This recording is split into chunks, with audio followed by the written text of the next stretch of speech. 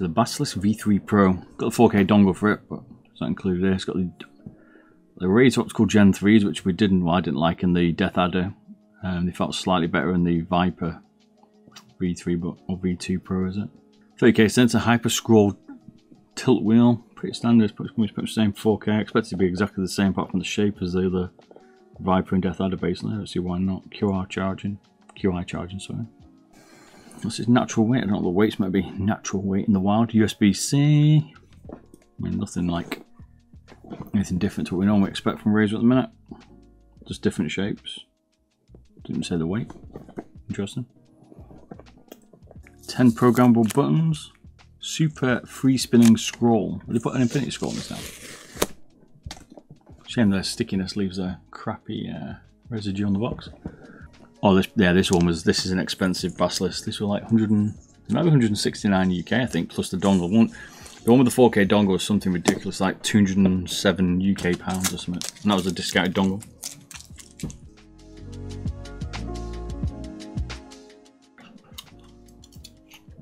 I'll tell you what, it feels heavy.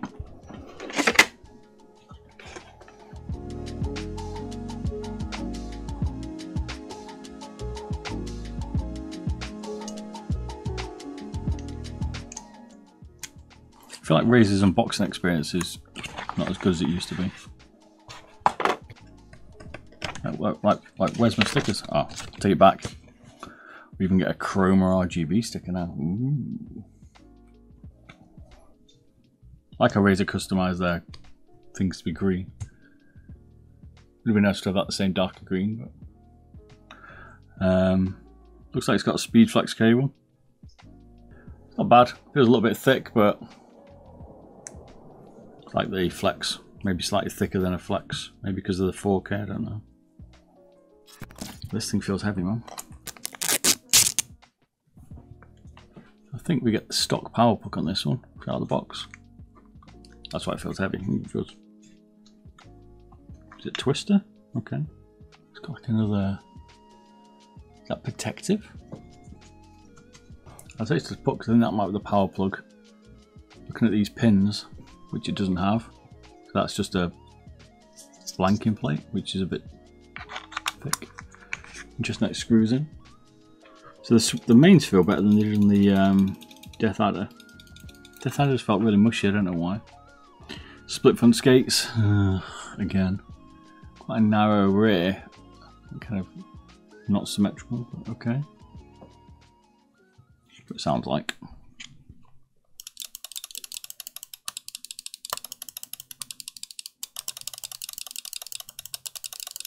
Comparison, here's the Pulsar X2. There's a Viper, sorry, Superlight. I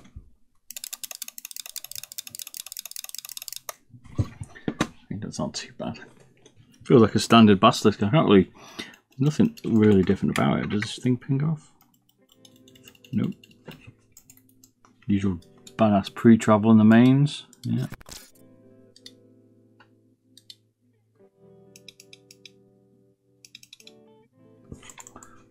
But I mean, it feels like a normal Basilisk. I just found the scroll wheel feels a bit cheap now on the Razers compared to the Logitech. They definitely feel better. Yeah, it's got a little bit of rubber. It's a little bit not too bad. Thickness wise, like this side's quite hard. It's definitely got a little bit of push in it if you.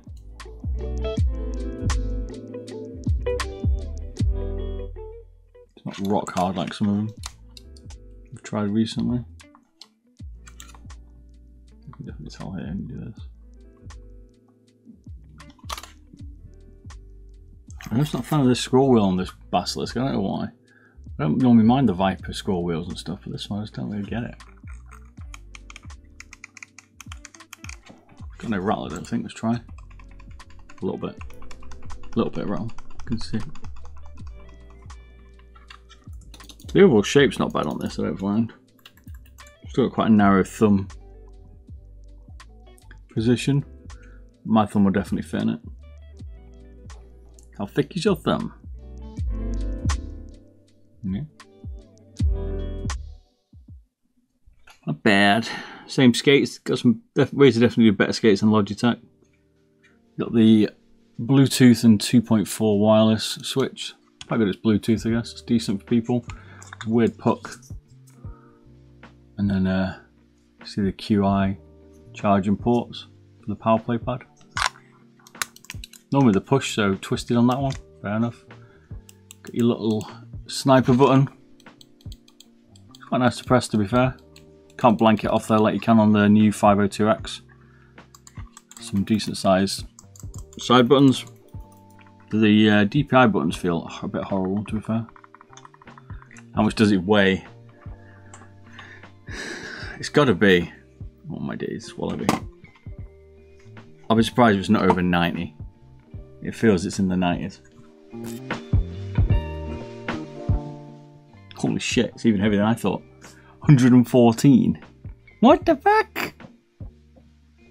I don't know. I think Razer's missed a spot on this one. Like compared to, I think the 502X is better. As long as you fix the pre-travel, and that 502X has got some monstrous pre-travel, but you fix that, I'd say it's probably a better mouse. Already. Just BC, but I don't get why it's so heavy. I don't get why these mice have to be so heavy, these ones. That just makes no sense to me. People want a lighter version of this shape. And both Logitech, I think, and Razer are missing the point. There's the balance. Is it middle? Yeah, ish, about there. Cheers. Sent it with the sensor. This feels like a brick, but in fairness to it, it's pretty big.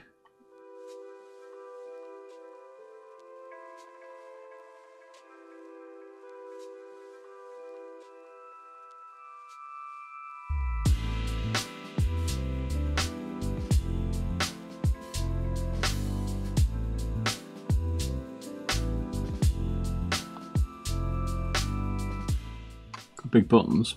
If you've got sausage fingers, you're going to be good. And we're around 22 mils. And a fat, it's got a big scroll wheel as well, 8 mil. And we've got 7. Is the sensor going to be center? It looks like it's slightly rear, I reckon. A bit difficult to measure sometimes, but yeah, it's definitely further back slightly. Just.